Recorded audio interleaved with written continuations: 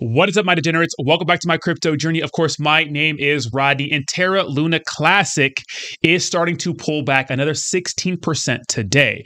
Had a huge run the other day, and is going back to the low 8s and high 7s, like it was the other day. Now, I said that if it did get back into this range, I would consider buying or adding more to my bag. Now, I haven't touched this thing because, guys, this is a huge gamble, right? This is a day trader, swing trader's dream right now. This thing is not running on any fundamentals except for the fact that it may be a community token. So remember that if you're going to ape into Terra Classic at all, remember it's a even Terra 2.0, it's all speculative. No one knows what's going to happen.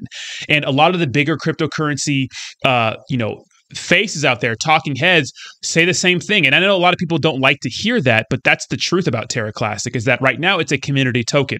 That's what we have to treat it as. It's not a blue chip anymore. Do Kwon's making another stable coin for Terra 2.0, but that's Terra 2.0. Like, that's where the future is when it comes to Terra as a project. Right now, Terra Classic is strictly a community token. And yes, the community is strong, and the community can push something to the moon. But my issue is that the market cap is already pretty high. I mean, it's almost $500 million market cap. The volume's insane, right? More than $250,000 in volume. It's insane, right?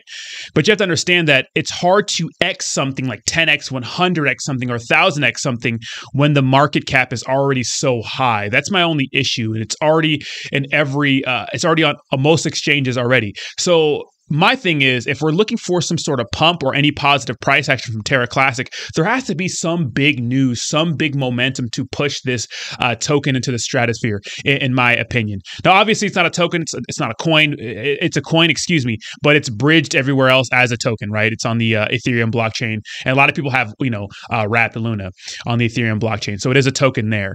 But supply is super high, so it can't be $1 anytime soon, or even 1 cent.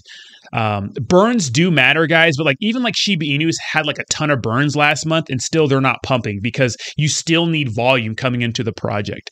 So just remember, guys, this is a gamble. I don't hate to shoot down your hopes and give you a realistic point of view, but I have to. I have to. Things are possible in the cryptocurrency space, but this is still a huge gamble. And if anything, if you have a bag in it, it's one of those things where if you're down a lot, do what you want with your own money. But in my case, I don't have that much money in there. I'm just going to leave it. It's a moon bag. I may consider buying the dip down the road, or maybe in a couple of days, if it stays at this level, just because I know it could pump and I can make a quick profit. But that's probably the only reason why. It's just a quick gamble. So let me know what you think in the comments down below. How do you feel about this project? Super volatile right now. Do not get wrecked. Hey, when you're up sometimes, it's always good to take profits, because at the end of the day, as long as the outcome is income, you can never lose. Thank you so much for watching. Like, subscribe, follow me on Twitter, Instagram, all that good stuff, and I'll talk to you soon. Peace.